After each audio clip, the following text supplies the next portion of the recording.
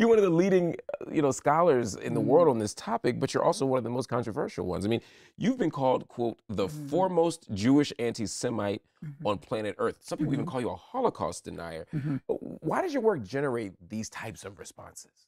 I think it's a kind of paradox, to tell you the truth, because as you well know, my actual political opinions are very conventional and well within the mainstream. For example, long after the whole of the left went over to this notion of one state, I was still advocating two states. Yeah. Whereas the whole left was trying to anchor their thinking in things like settler colonialism and this and that, I was very firm in just repeating what international law said.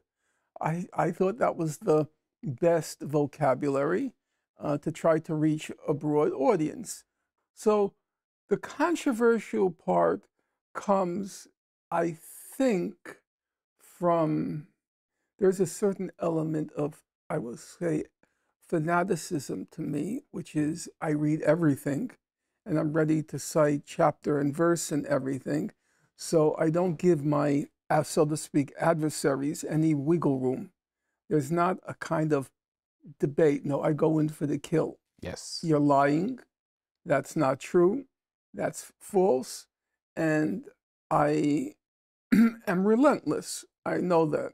I'm relentless because I think it's a kind of ideological war. And I am relentless. I know that, but that's because I do the work.